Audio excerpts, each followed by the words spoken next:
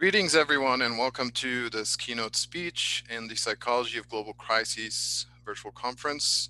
My name is Beshara, and I'm one of the co-organizers.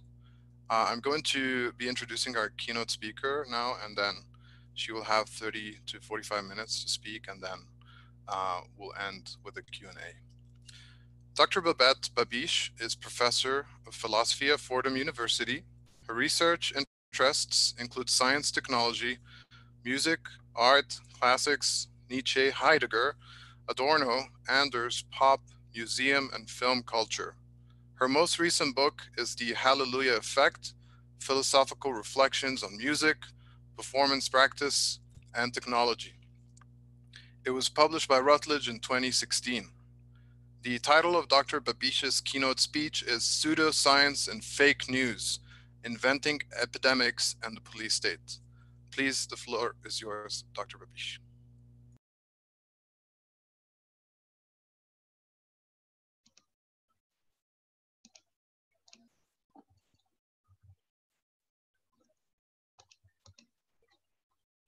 Okay, that should be me. I hope I can be heard. That's always a question. One never knows if one can be heard. Okay, but in any case, I'm going to start, and I'm going to start by thanking actually by everything, but I also have a PowerPoint. A PowerPoint can make things a little bit easier on Zoom. So I'm going to share that screen if I can find it. Let's see where we are. Maybe there. That should be all right. With any luck, you can see that now. Pseudo-Science and Fake News, Inventing Epidemics in the Police State. That's the title. And one of the things I'd like to do is begin by thanking the organizing committee, particularly Robert Beshara and Martin Deger and Irene Strasser for the invitation to speak to you, everyone, today. I'm looking forward, as I think everyone is, to the rest of this promising 10-day conference.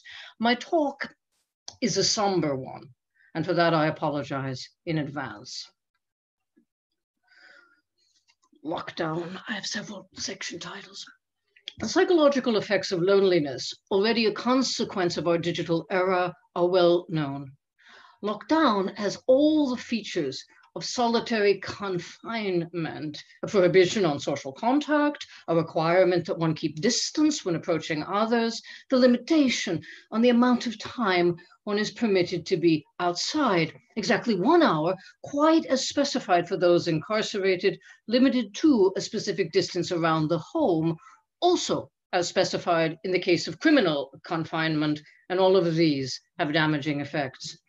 The point of containment is, we're told, for our own good, intended to limit the spread of COVID-19, although news reports are contrary, sometimes suggesting this hasn't worked, that the virus already more infectious than supposed had already spread to more individuals asymptomatically than expected.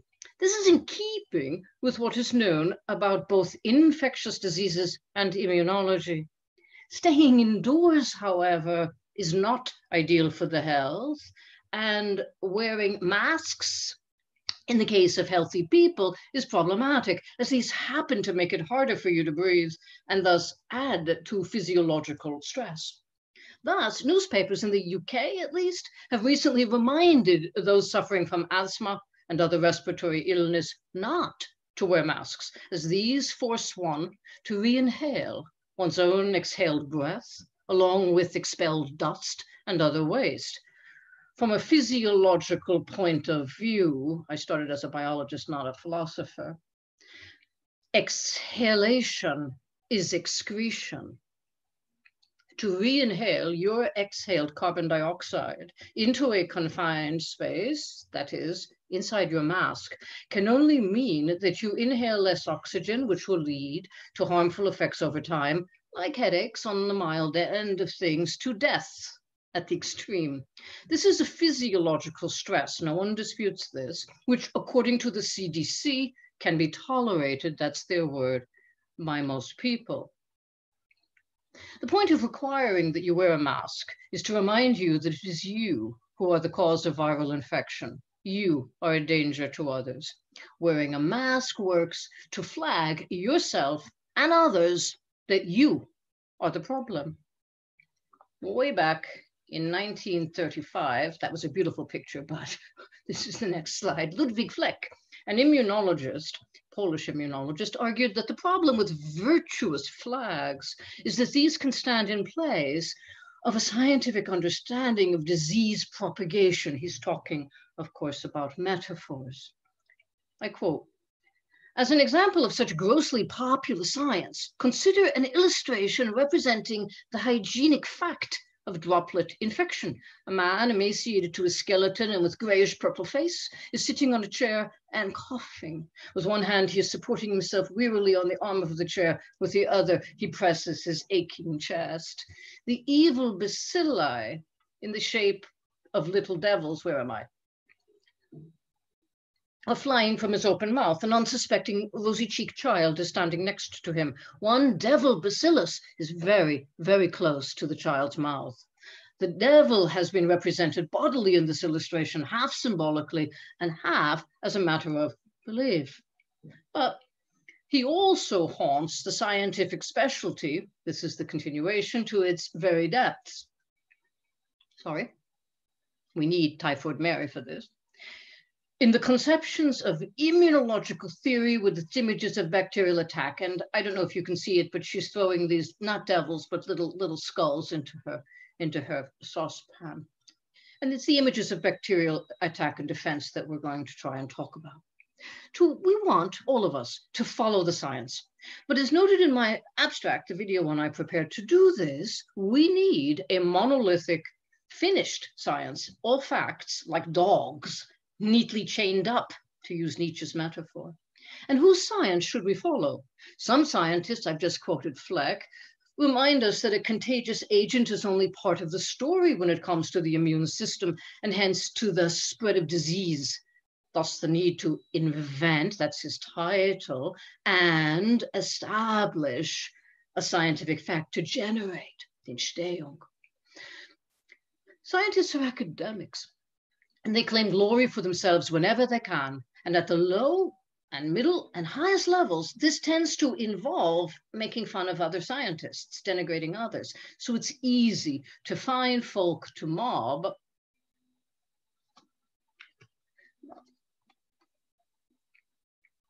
Academic mobbing is a technical term, I have to tell you this. There's actually research on the topic. Sukarit Bhakti, or Wolfgang Wodarg, or Stefan Lanka, or Judy Mikovits, or even Luc Montagnier, just to name a few. The same thing happened to Giorgio Agamben when he raised questions, and I've written on this. Science is bedeviled by reigning paradigms, as Thomas Kuhn put it, prejudices, as Nietzsche supposed, an array of idées fixes. Idée fixe is the little creature there. Also the name of the little dog. You can see him carried about by the great figure in Asterix, very important, Obelix. It is fixed ideas that garner the grants, get the recognition, drive the laboratories. As a philosopher of a continental kind, including Nietzsche and Heidegger, along with Fleck and Latour, I write on science from the perspective of the history and philosophy of science, and I criticize the mainstream habit of dubbing some science pseudoscience. In this context, I write on the virologist at the University of California at Berkeley, Peter Duisberg, and AIDS denialism, as it's called. Elsewhere, writing about Ivan Illich and what he called medical nemesis, which for Illich described the practice of an institution more dedicated to domination than health as such, I take care in my footnotes way at the end of the essay to cite Professor Ruth Itzhaki, the emeritus Manchester microbiologist who sought to research the role of infection, both bacterial and viral, in Alzheimer's, contra the reigning paradigm of amyloid plaque. She never got funding. In the world of science research, funds are devoted exclusively, so Ms. Saki's work was systematically unfunded, to whatever one answer happens to be privileged. Peer review ensures this. Peer review is the buddy system. This buddy system is one of the reasons Michael Moore's new film, Planet of the Humans, released for free this past Earth Day, is neither fake nor false, but inconvenient for those who wish to imagine that one can simply shift one's investment portfolio and marry an old energy industry to a green new energy industry. Think outside the box, and your work will languish unfunded by either academia or industry. In this question that I want to think about, I have a book, Nietzsche's Philosophy of Science. So looking or seeking, as Nietzsche argued, as Heidegger argued, as I argue, a truth that is truth unchanging. We wish to believe in science in place of religion, a repository, once again, of truth unchanging. The importance is that nothing change. Denigrating theories we dislike or classifying scientific approaches that shake our prejudices as pseudo-science is a long-standing tactic. It is how one writes scripture. It is a recipe for dogma. The next section. Inventing pseudoscience on science and its discontents. Here, what's at stake concerns what the philosopher of science Thomas Kuhn borrowed tacitly from Ludwig Fleck. We've already introduced him, the Polish physician. He's the one on the corner. I have fire up in the beginning just for good luck. Who invented his own paradigm for the immune system, what he called, Fleck, leukergy, an immunological theory focused on white blood cells, leukocytes. In an age of coronavirus, COVID-19, historical discussions of the immune system are important. I already quoted from Ludwig Fleck's the genesis and development of a scientific fact, which is a study of syphilis, a complex disease entity in history. What disease is it? What are we talking about? Where does it come from? Apparently, every locus has been proffered as candidate for what tends to be called the French pox, the carnal French disease with the great S's here, or carnal scourge. And its definition, did Shakespeare have it? Did Nietzsche have it? And in any case, to what kind of disease does it refer? You'd think they'd know. You'd be wrong.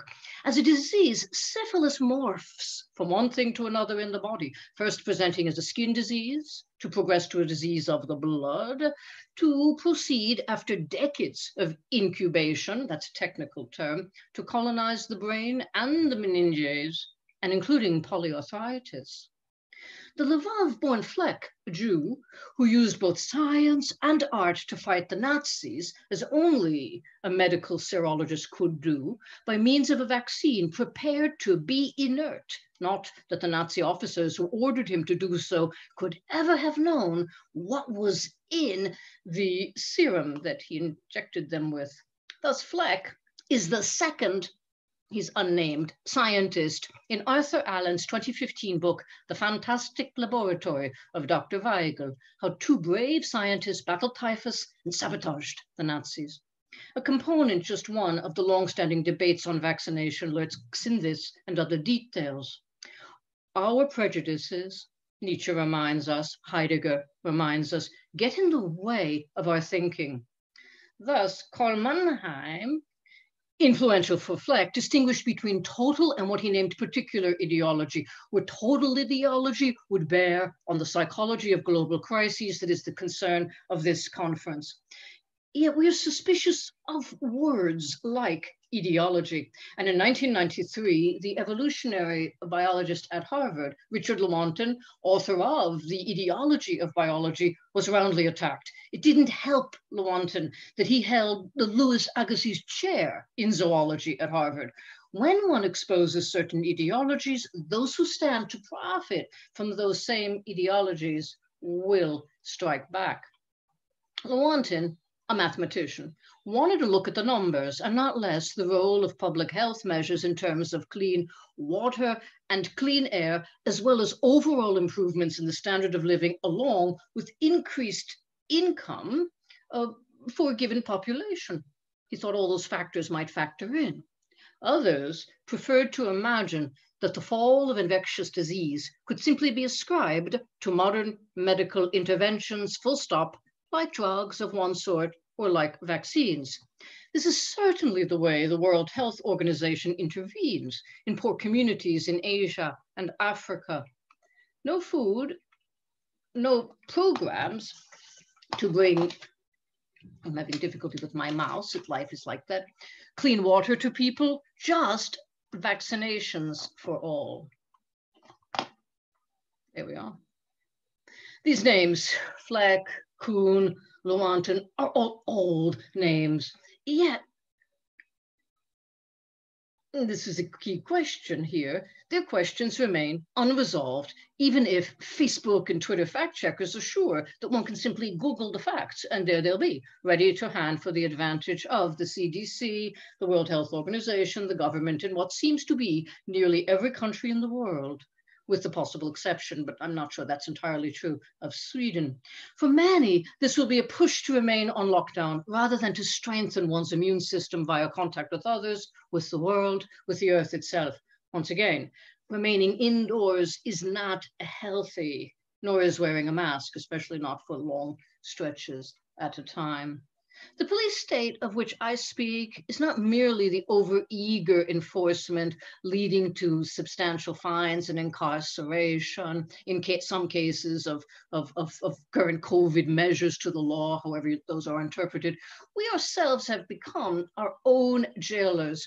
We ourselves, the whistleblower on our neighbor or fellow townsperson walking too close to others in the open air, in a park, at the beach, on the street, or while shopping for food at the supermarket.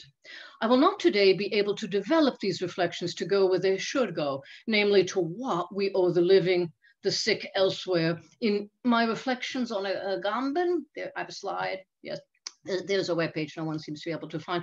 I've already added Camus and Sophocles and Milton in my reflections on what we owe the dead. But before I continue with the different discussion of necropolitics, I will note, because it's one of the corporal works of mercy, here I have a slide for that, to visit the sick, even those who are ill who happen to be strangers to us, regarding what we owe ourselves and those around us, family and colleagues and strangers, as we are ourselves reciprocally, all of us, strangers one to another. I have another section, necropolitics in an injectable. Achille Mbembe's necropolitics explicates Carl Schmitt with a twist yielding the power syndrome that currently dominates our lives, as Agamben also writes about this now in Mbembe's words, to dictate, I quote, who may live and who must die. I foreground the micro thing that is feedback in the Hallelujah effect. Cybernetics 101, the click closes the circuit. Having input anything, all we need is a confirmation, click or swipe. The critical theorist, the philosopher Gunther Anders, son of the psychologist William Stern, he invented the IQ test, analyzed this in terms of homeworking, such that, and Cavelians might take note, we dedicate ourselves to radio, cinema, television, cable, TV, our iPads, our tablets, precisely enough to be able to identify references on demand, follow sports teams, politics, Twitter, what have you. It is the same, ontologically speaking, be this on our cell phones, laptops, or television, YouTube, as long as there is a connection with a screen, visually come haptically online. Our concern with online events or fear of missing out, as this has been analyzed by psychologists, sociologists, political theorists, excuse our presence absence by the same token.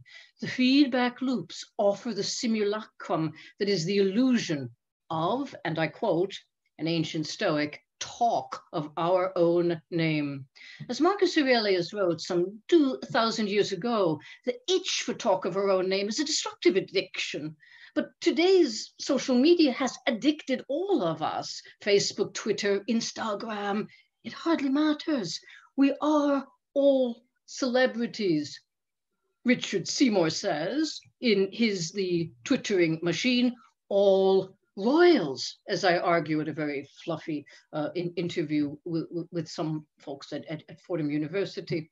everybody, as I've written elsewhere, is Harry Potter. Thus, websites pretend to know us individually, personally. I'm okay. That background noise, which I worry about. The efficacy seems universal, and we have, this is also crucial, the neural research to prove it. Someone says your name, someone focuses on you, and this makes you think that you are important. Having set ourselves up to follow life online and to amass followers online, we are poised for a pandemic brought to us in the sheltering in place comfort of our own homes. I can't get there. There we are. Nietzsche on Immaculate Perception and Gunther Anders, Ghosts.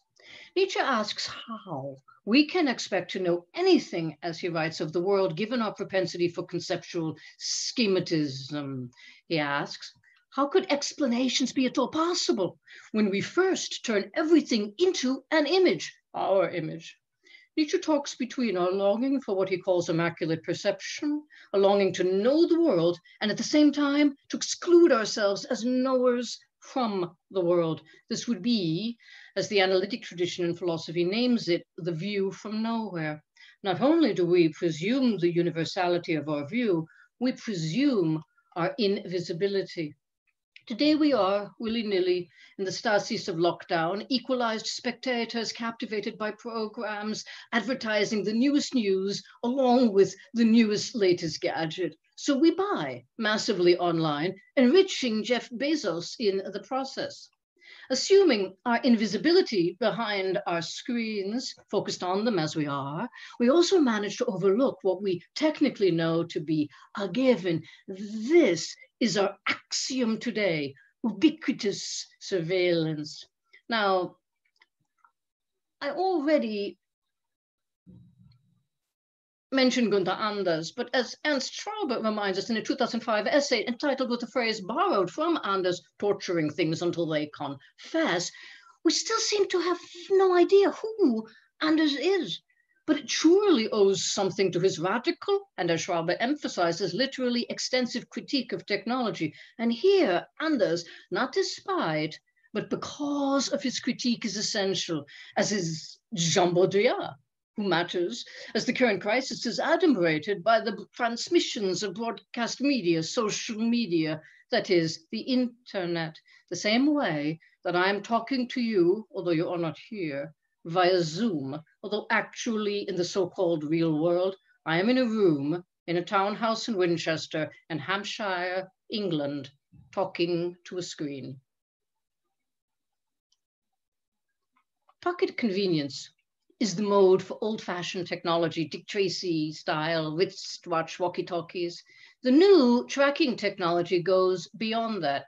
It is inhaled, here I quote, in smart dust, that's a quote, or injected as dye and quantum dots to track vaccination and so on.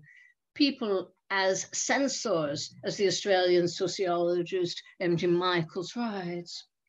Anders wrote in 1930 about radio ghosts.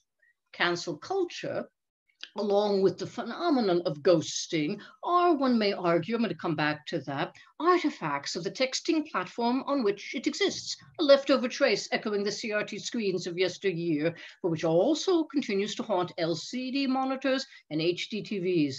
The current phenomenon is a metaphor, not a burnt or fixed trace, but ongoing, projected into the real world where one may be as the whole of our former life has been cancelled, like conferences and commencement celebrations and school terms, ghosting face-to-face, obliquely, as some ignore others to show disdain, disapproval, exclusion, in school lunchrooms and playgrounds. The name is new, cancel culture, ghosting. The social phenomenon, hardly so. Common practice on small town streets or in corporate or university hallways. The trick of not seeing folk as one passes them by. This is a negative version of mobbing, and it's often studied. I must make scrunchy noises here, apologize for that. I seem to have scrunch all the time, sorry about that. Obviously, we study this in all kinds of fields. Will that work? No. somehow my other thing works, but this. In philosophy, the mechanism drives the analytic continental divide and accounts for validation, most obvious when withheld. We listen to certain experts and dismiss others as doing bad work or defending pseudo-science, or worse yet, what some of us dub conspiracy. The sense in which we have to do with what underlies the interface, qua invisible, we take for granted. In this fashion, we are hacked without our knowledge. Most digital viruses, we use the same term for our computers as for our bodies, live as bacteria, and viruses et al. In our bodies live happily coexisting, nicely named cookies in our computers or laptops, sending back the data they track without our leave, but much more crucially, beneath our notice. And philosophically, we can ask the Leibnizian question, is this a difference that makes any difference? Why should we care? Many of these cookies are embedded in legal ways. We give permission constantly, part of the software packages, as we name them, that we ourselves install. Thus, David Berry, but you can also check out Gary Hall's Private Philosophy or Alexander Stingel's The Digital Coloniality of Power, name everyone else's name here. We long ago persuaded ourselves of the importance of vaccination and extended this to virus protection, always on security, that is also, of course, always on tracking in our digital devices. If this can be injected into our bodies, so much the better, some scholars argue. But the scale has changed in the interim, from microchips to nanochips and softer still as so-called quantum dots delivered, I'm quoting MIT News from December 2019, along with a vaccine. This technology to do this is, of course, already several years old. In today's age of what I call screen being, we do not see the screen. Screen cleaners and special microfiber wipes for screens are increasingly unnecessary because we aren't looking at the screen. We see through and beyond the glass surface. If being online increasingly encompasses the entirety of a person's affective life, including porn, including masturbatory habits that have become mainstream, but also including romance, dating apps via little swipe screens left or right, adumbrated by what we do not see. Jean Baudrillard sought to map this. Sorry, I had two slides. I guess I should have chose this one, but I didn't. For us in his own work on media and its digitalization, reminding us that media largely works as the illusion, that's his emphasis, of communion, communication, speech, yes, but without response. To the same extent, our response to so-called fake news is itself a manufactured artifact of our unshakable belief that, given sufficient filters, blocking, censoring, alt, or dangerous input, we can see the truth. Our responses to media, radio, television, film, internet feeds are controlled. And again, we insist that this is not so. Greg Milner, in a book entitled Pinpoint, explores the ubiquitous presence of tracking technology, including a fair measure of global imperialism. Now, GPS is nothing innocuous. And if we were to do the math, a la Alan Oxley's Uncertainties in GPS Positioning, a mathematical discourse, we might be less than sanguine about this expressly invisible technology. But we do not do the math, nor do we remember details from day to day, not to mention invoking past experience, which is how weather manipulation, chemtrails, and the like proceed in plain sight. Tethered to our machines, we need plugs wherever we go. If ever we can go out again, if ever we can travel again, nursemaids, as we are of our devices, we care for them, keeping our devices fully charged, handier than the Heideggerian ready to hand at all times. We worry about the same devices. Not wanting to miss anything is a characteristic of the ghosting phenomenon noted earlier. Technology, to this extent, is far more than an extension of our senses, as argued beginning in the 19th century. Technology extends our desires, crystallizing them. We know what it can bring us, and we are prepared to submit to its exigencies, solicitously attuned to our phones, attentive to the invisible jinns of Wi-Fi, WLAN, and cell phone towers, 4G, 5G. We don't care. Elsewhere, I write about the phenomenon of locative feedback appending the punch of Wittgenstein's map ponderings forever. You are the blue dot. Using GPS and a mapping app on a smartphone or tablet presents you with you, located as a little pulsing blue dot. If Wittgenstein's orienting problem persists, it's resolved quickly by the same circuit of feedback. Take a few steps another way, input, response. Thus in lockdown, Pokemon Go has a newly quaint retro feel, and we may need to revisit games like Myst or Chris Bateman's new Silk Road just to be able to go somewhere in our minds the way old-fashioned gamers used to do. Most of us can't do enough philosophy to do it the way Boethius did. Post-phenomenology, post-phenomenology, that's to say, on vaccination and national security.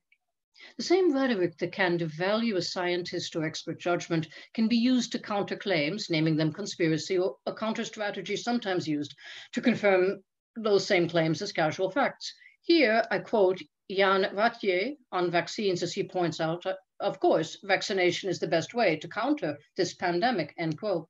An expert on conspiracy theories, not a vaccination person, at the Amadeu Antonio Foundation in Berlin, Ratje adds that the idea that compulsory vaccinations will be carried out in the future is quite widespread among conspiracy theorists.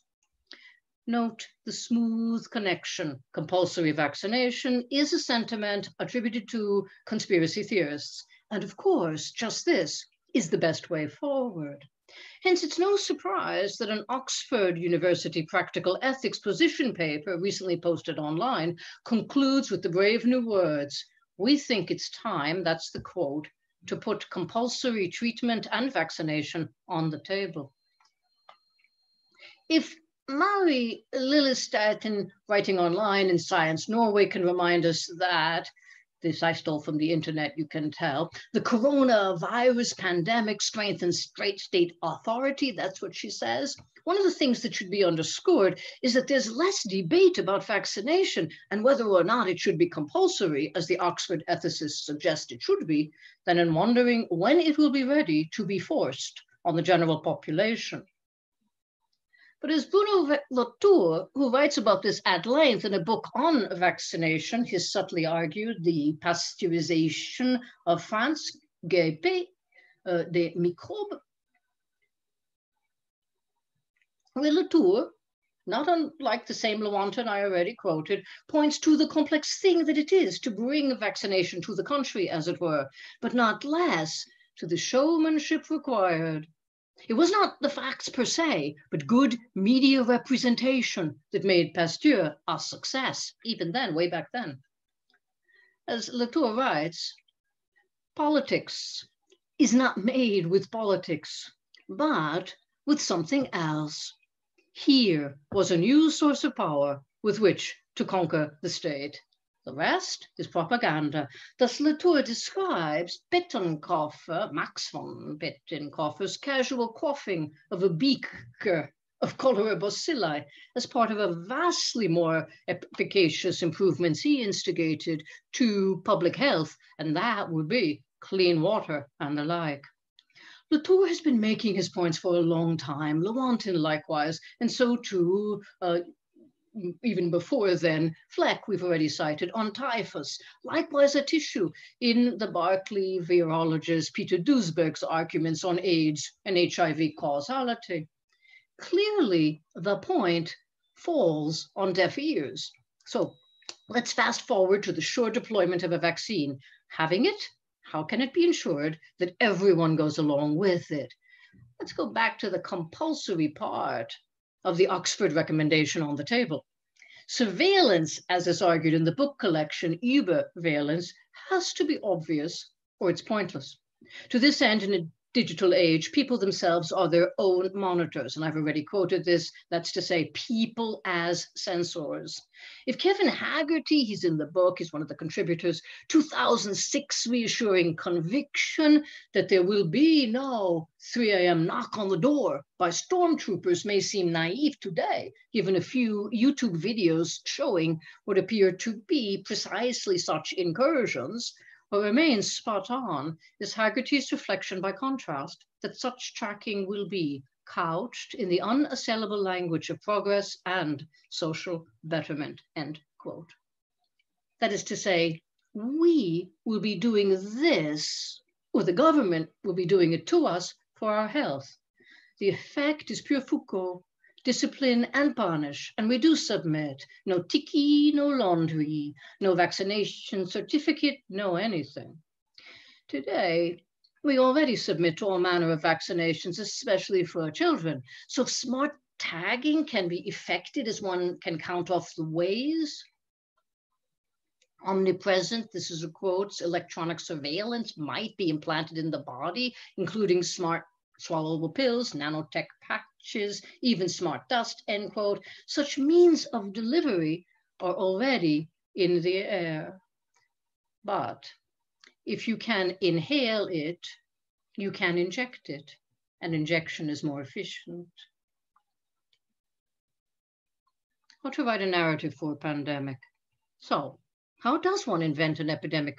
How does one go about inventing a pandemic? My title mentions fake news, the sort of thing Steve Fuller thinks through very carefully with respect to counseling DARPA on, as it were, how to do it with respect to constructing our narrative. Narratives are important things. For Hollywood and Cannes-oriented movie makers and YouTube product influencers, you need a storyboard, a storyline. Important for the mystery novelist, he's recently been dying again, Umberto Eco, as he knew, and Leo Tolstoy. On a grand scale, writing War and Peace, Latour refers to this, but not less Arthur Conan Doyle and his wonderfully pedantic invention, Sherlock, contra-specific and often bumbling doctor who played straight man to his boy, or sexuagenarian genius. It really doesn't matter if you prefer Basil Rathbone, who's young here after all, or Benedict Cumberbatch, they're roughly the same age in this picture, as it is the same.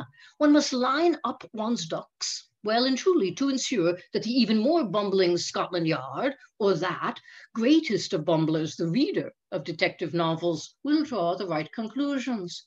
Most recently, J.K. Rowling did this for us in her Harry Potter, wherein we learned to hate a careful and rigorous teacher, Severus Snape, quite for being, nomen est omen, a careful and rigorous teacher. We like teachers who are our buddies. Teachers who would make us learn, not so much. Moving classes online is a dream come true. Here my point is the narrative. By telling her tale as she told it, Rowling was able to ensure that her child wizard fantasy novels and later the film series based on her books would sell and continue to sell. Game of Thrones, Harry Potter, Sherlock Holmes, filmic distractions that have ruled our minds for so long that a professor with a specialization in philosophy of science, critical epistemology, aesthetics, that'd be me, includes such references in her teaching and research. We are soaking in the media that makes the invention of an epidemic possible. And by saying this, I am not talking content, king for the media makers, precisely because it is content that allows them to do what they need to do, namely to sell their product or advance the cause of global pandemic while keeping the world audience, this is a very huge move, otherwise distracted and yet fully focused. Everything is channeled via the internet. What used once upon a time to be radio programming, Hollywood film programming, television programming, print media, standardized textbooks, now, thanks to COVID, the university itself, its best and worst teachers, without debate about should we do this on university senate floors, having at no cost at all to their universities, or at least in terms of getting them on board for it. They paid various providers an awful lot of money, however, not the teachers. Or to the government, maybe indirect costs perhaps, put their courses online. In many cases, asynchronously, meaning that it is now canned and packaged, calculable and reusable, rebrandable, quite as they were told to do so in just this fashion.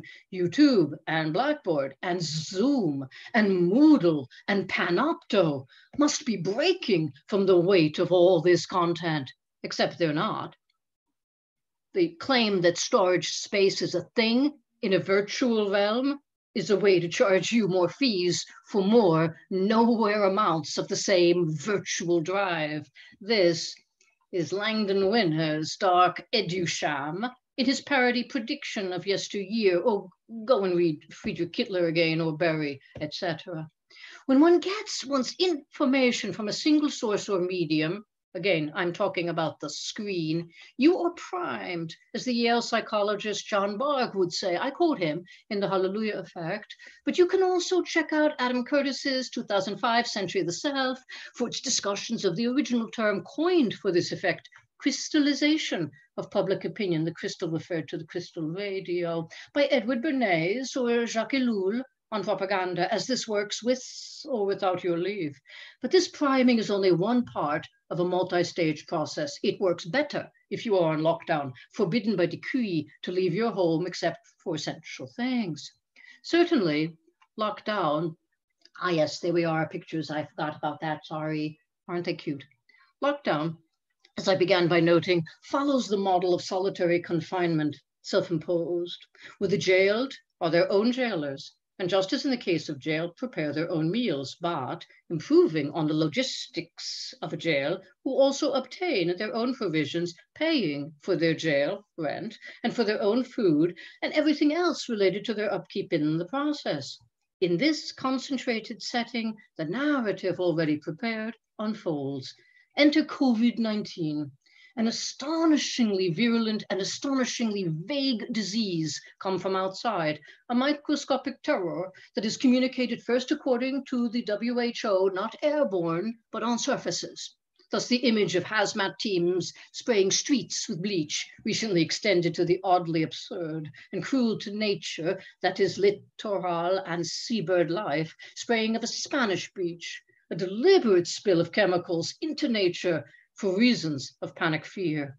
The properties of this disease from Wuhan, where the US government participates in the administration of several laboratories set up to bypass a number of US restrictions, some of those have recently been raised, on research binding in the US, again, they've been raised, some of them, regarding bioweapons, but also GMO, experimenting with stem cells, with fetal tissue, with transhuman embryos, experiments not a problem in Wuhan and elsewhere, including the development, as the late sociologist Paul Virilio wrote about this in Art and Fear, of those same, this is very old technology, chimeras, animal-human mosaics, up to 80% human pig chimeras, 90% mouse, but that's a very small thing anyway, for the sake of DARPA-funded medical research, for the sake variously of transplants, of vaccine development, where bioweapons are just the tip of the iceberg.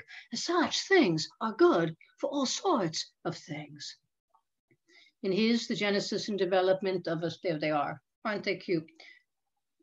Unfortunately, that wasn't an exaggeration. But anyway, in his The Genesis and Development of a Scientific Fact, Fleck reminds us of the general theory of disease, permeating a certain view of disease etiology, whereby it's assumed, this is key, that a disease is caused by one disease entity. What, one asks when one hears of the death of a colleague, a friend, a neighbor, a distant family member, what did they die of? This is how statistics are made. Today, one simply writes COVID-19 on a death certificate. The narrative for that was already prepared in exceptional emergency measures already passed into law several months ago, eliminating the need for two physicians, with the third physician required as a check, that, at least in the UK, cut to one, and eliminating any need to diagnose or even to examine the body. A perfect storm. All these deaths. And there are always all these deaths on any fine day. But now these can be ascribed to COVID-19, attesting to a pandemic and the need for health measures of whatever kind deemed necessary. This can be a matter of social distance according to whatever notion, or mask wearing, quite ignoring the scale of a virus, which is, to be sure, molecule sized, on the scale of an invasive agent, if one follows the traditional schematism of viral infection for viral access to the cell manufacture, which is what they go in and do, of DNA, RNA molecules. Once again, just to keep to scale, there's flex lymphocytes, as you can see right there, the red blood cell, E. coli, HIV, and there, that little tiny dot, I don't know if you can see, is COVID-19, coronavirus. As Fleck points out, using his example of syphilis, that is, the very scientific fact invented and generated and developed as such in his case study, and typhus is parallel, the presence of the pathogen does not mean that one has the disease, and may not even mean that one is a carrier of the disease, because the disease in question is a matter not of the presence of a disease entity, do you have it or do you not, but of your immune system in general. No matter how often this might be repeated, it is standard immunology and standard public health. We do not believe it. We are in search, what are you doing here? There we are. We are in search of a magic bullet because, like Fleck's little devils, we see diseases as malicious agents that can get us. Today it is COVID and we think we can shelter, be it at home, using social distancing, or behind a mask, or via vaccine. I already admitted, that was the wrong slide again, about that I write about Peter Duesberg and so-called age denialists. And I argue that science faces a considerable challenge when it or government imposes the playbook of the Inquisition, decrying their work as pseudo-science. The same thing holds, just to cite Monod's recent article in Le Monde, for any scientist who fails to toe the party line, where this is the case, to be, as Duesberg is, as Montagnier is, a virologist, or to be an immunologist like those I mentioned at the start, or emergency room physician, or hospital head, or whatever you like, professor of continental philosophy of science, will not help you unless you repeat the official government-sanctioned view. It is a piece of generic or casual mobbing to dismiss the science, this is my last paragraph, done by such scientists as pseudo-science, as if it were not science at all. Thus, what's at stake is just what Kuhn called the received view. And what's interesting from this point of view is that there is no way to oppose the received view. This is the point of Kuhn's The Structure of Scientific Revolutions, not that he himself was happy about this conclusion as it followed from his argument, as a received view only ceases to be received when its proponents, with all their institutional power, fade from power and influence. In most cases, quite as Max Planck observes, only when they die, and often not even then. Thank you for your attention. I'm grateful for that. And of course, if you have questions, that would be great. Thank you very much, Dr. Babich. Please, for our participants, use the Q&A feature in Zoom if you have a question, and make sure to also use the upvoting to see which questions you want to really hear Dr. Babich answer. So I'll start with one. Um, I did see a reference to Paul Virilio there, and he actually came to my mind early on as you were talking, uh, particularly his notion of endocolonization, which really I think is captured with some of the things you talk about, like smart dust and how this compulsory vaccination, um, which is just an excuse for more state control and capitalizing on a crisis, right? So if you can speak to that, and also how COVID-19 is also affecting, at least from what we read, mostly racialized people. So here in New Mexico, the people most affected are Navajo Nation, indigenous people, and also how policing affects mostly also people of color, right? So there's that. We see also this intensification of police violence. And I think on social media you see a lot of examples of that, of police giving free masks to some people, and then other people who are not wearing masks in public are arrested or, physically abused. So that's also an interesting dimension to think about. Thank you very, very, very much for those important questions. They're difficult and they range over a great many things. But it is also something that I'm not in New York at the moment, but I'm normally in New York. Happens to be the case in northern Manhattan where I live, and in Harlem. My sister lives there, and so she tells me, and I visit her and see from with my own eyes. It makes a big difference if you travel outside of the city. It's night and day, and the night and day has to do with the policing, but also something to be remembered is the incorporation. So you're right, and I think it's brilliantly observed, is that there is that huge difference in, of course, different communities, and the different factors make a big difference in virulence as well. But in addition to that, because of course one of the reasons for this can be many of these individuals will make up many so-called essential workers. Some people, I guess we call them conspiracy theorists, point out that it's odd that it's not possible for me, a professor, to go to my university to teach, or my students to go, but it's perfectly fine for a bus driver to drive, or for grocery stock workers to stock in groceries, and so on and so forth, where the wages are very often not even what Bernie Sanders was pushing for. So there's a real problem. And of course, as has been reported, I think impotently, not relief in terms of jobs has been offered by those, like, including Bezos, who's profited unbelievably, but the stocking demands have become terribly excessive. And the same thing is also true with internet providers and so on. So this is cracking. I'm not a sociological researcher, but this is cracking a unionization in a terrible way and not strengthening it. And it's very, very awful. So what you point to, completely true, completely frightening, and beyond any capacity I could have to touch on even a bit of your question. So I'm sorry. Thank you very much. I'm going to read some of the questions from our audience. Have you looked at Jordan Greenhall's Medium essays on the Blue Church and how the internet and decentralized ideas threaten the broadcast medium model? Also, the picture you paint is very grim. What do you see um, as a way out of this totalitarian dystopian present? First of all, thank you for that reference. That's always very, very useful, and I'm keen on learning new things. I've taken a note of that. But I would like to clarify the dismal. I apologized when I started by saying that it would be a somber approach. At the same and by the same token, look what we're doing. So to the extent that we are able, to the extent that this conference is able to take place, this is an extraordinary thing.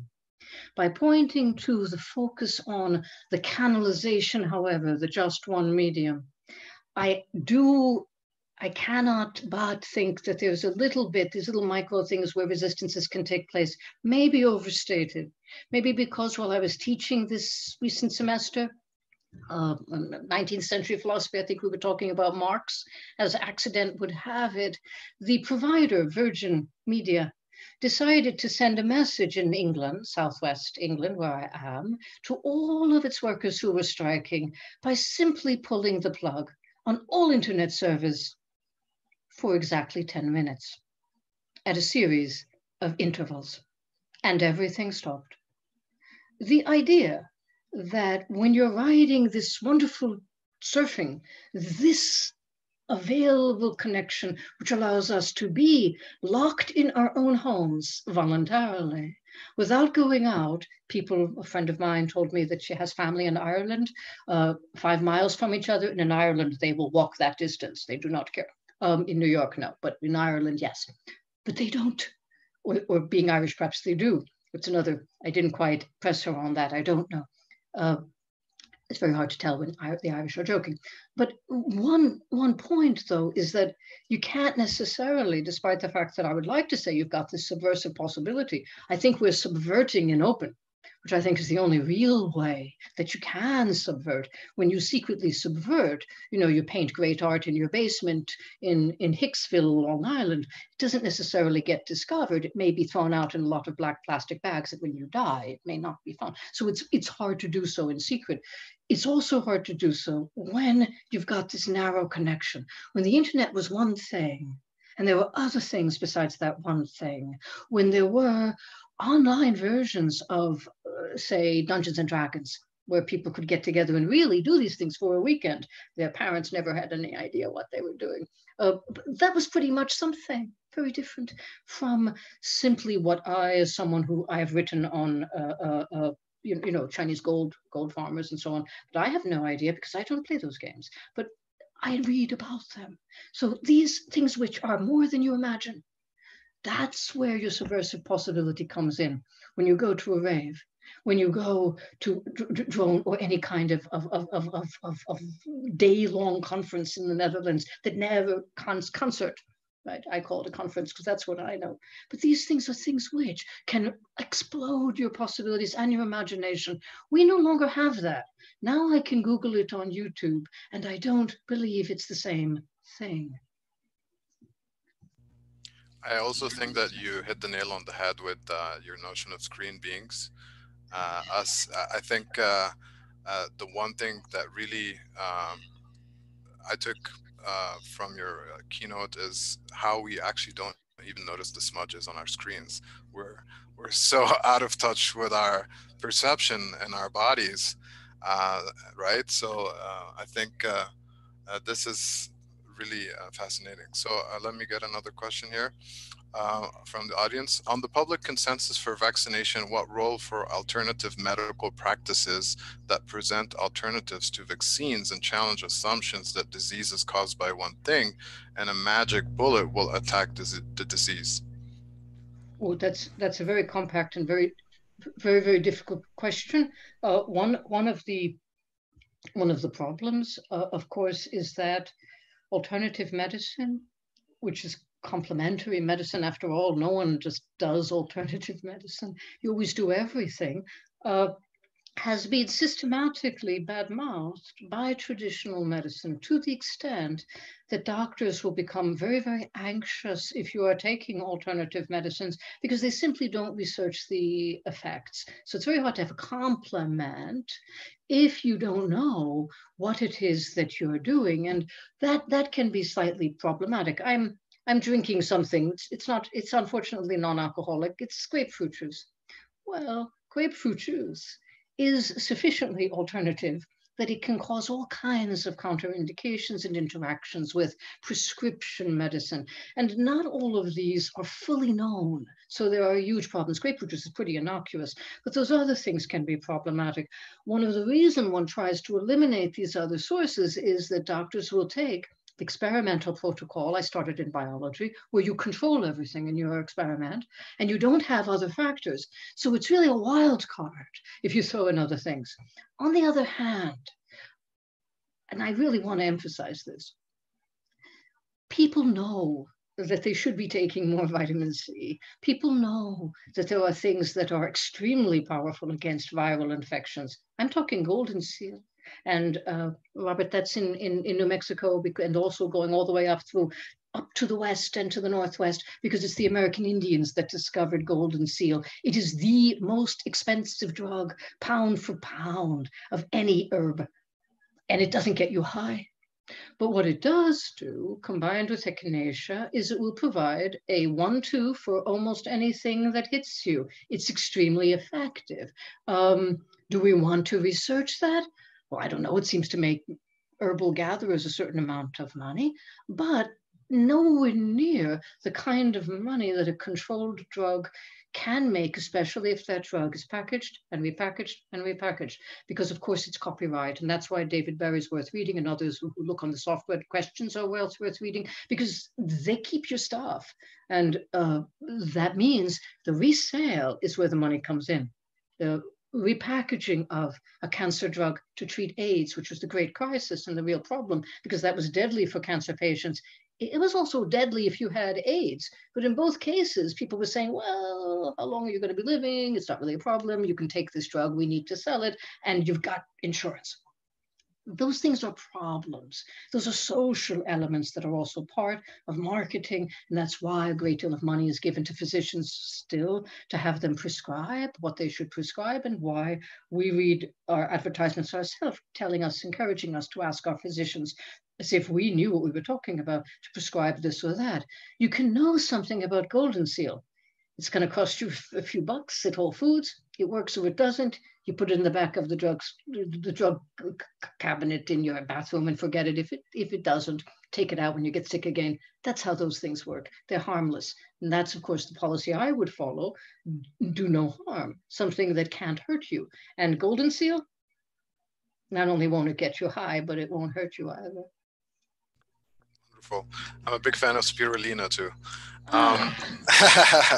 So here's another one from the audience. I noticed you spoke of chemtrails, but you didn't mention 5G effects on the body and mind. Do you have thoughts on this contiguous phenomenon?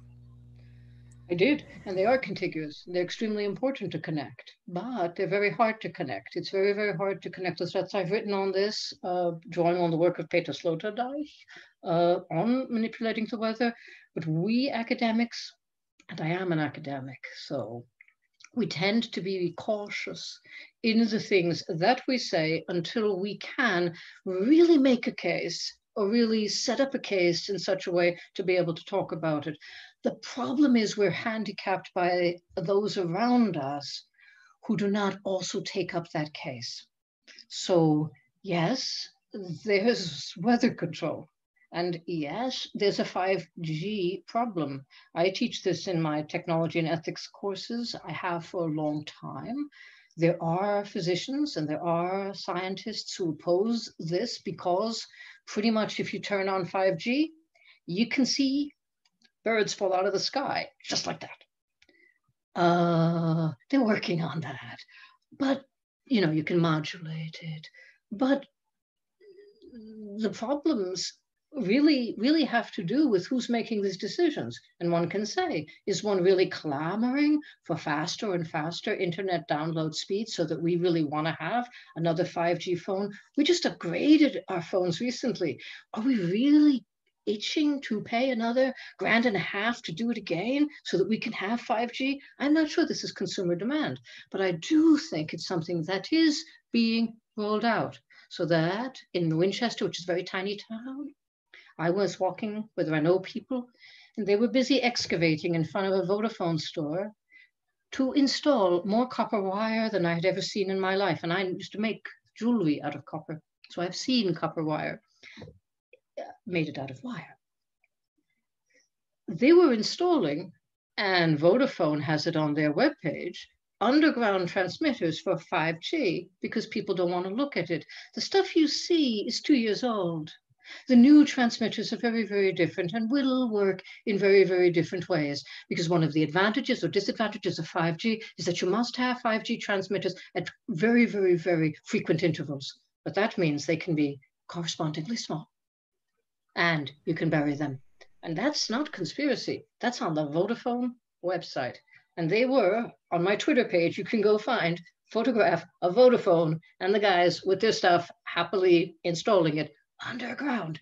It's since been covered over. You'd never know. Again, I'm reminded of Virilio and how he shows that the speeding up of technology and basically how things keep getting smaller is also correlated with violence, more violence in modernity. So here's another question. Is there a way that few people who are aware can combat state control when everyone else supports it and accepts it, or is it just a dream?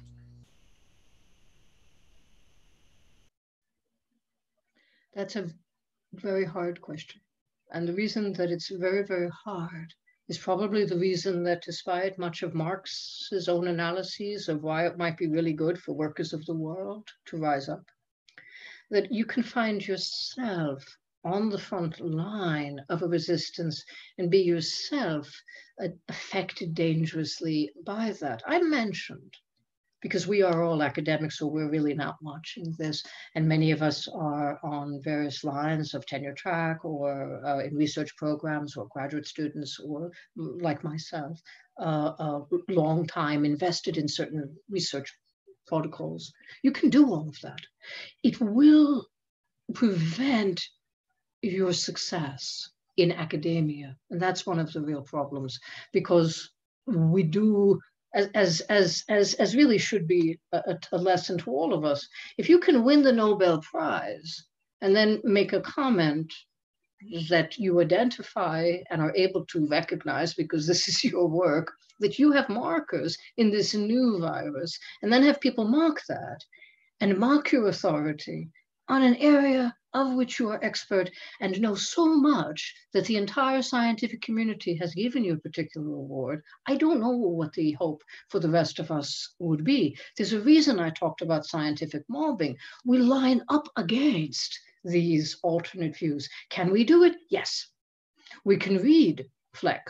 We can read Feyerabend. That's why I put him there. We can read Latour. Latour has been mobbed, and Latour is brilliant because he comes back and is more successful, after he's done it. I don't know, he just changes his theme, and he just subtly doesn't talk about that anymore. So we can do that.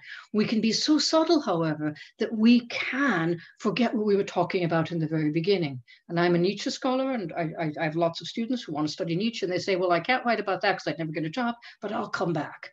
They never do. So there are huge, huge problems with how do you privately do it? How do you otherwise do it? These are such good and difficult questions. I'm only grateful for them.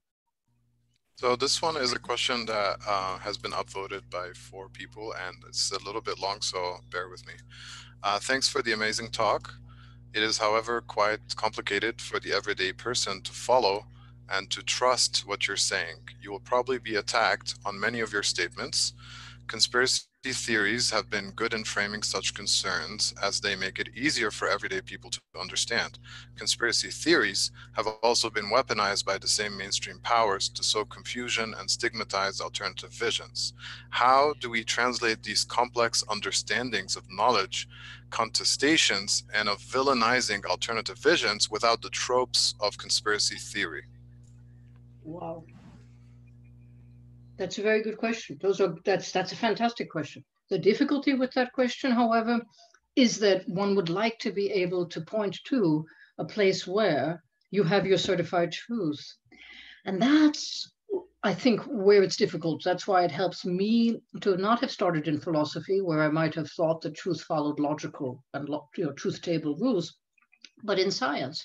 And in science, there is the real object or world or organism that may not cooperate. And scientists are very brutal about this, and they will get their answers. But in the end of the day, there is that resistance of the tissue, there is that resistance of the animal, there is that resistance of getting the answer, quite the answer that you would like. What Kant says in the beginning of preparatory words to the first critique, you've really got to compel or force nature. That's what Anders is quoting. He doesn't give his footnotes, but that's what he means, torturing things until they confess, is a complete rip-off of Immanuel Kant.